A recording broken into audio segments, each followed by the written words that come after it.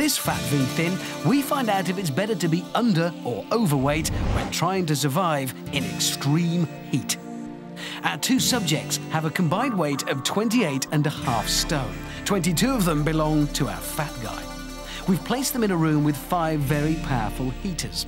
They're both wearing thermal clothes, hats and scarves to replicate the full effect of a heat wave. The subjects each have a digital thermometer in their mouth, and the person with the highest body temperature after 25 minutes will be declared the loser. The ambient room temperature is 33 and climbing, and it's our fat guy who's feeling the heat the most. His temperature is 0.5 of a degree higher than our thin guys. The person with the highest temperature after 25 minutes will lose this Fat V Thin contest. And it's starting to get to them. Our fat guy is feeling the heat the most. His body is producing perspiration in an attempt to cool itself down, while our thin guy seems to be quite comfortable. There are just seconds remaining in this experiment, but look at our thin guy's temperature start to rise.